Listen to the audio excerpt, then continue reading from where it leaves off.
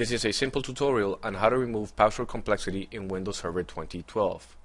In the Server Manager, click on Tools, and then click on Group Policy Management. Expand Forest, expand Domains, and expand your domain controller. Here, right-click your default domain policy and click on Edit.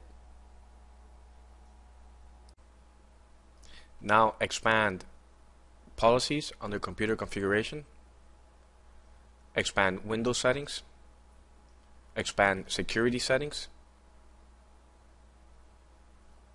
expand Account Policies, and then click on Password Policy. And here, double-click Password must meet complexity requirements. And you can disable or remove the checkmark where it says define this policy settings. Apply, OK. That's it. Thank you for watching this video. My name is Miguel. If you have any questions, feel free to post them in the comment section below. Thank you.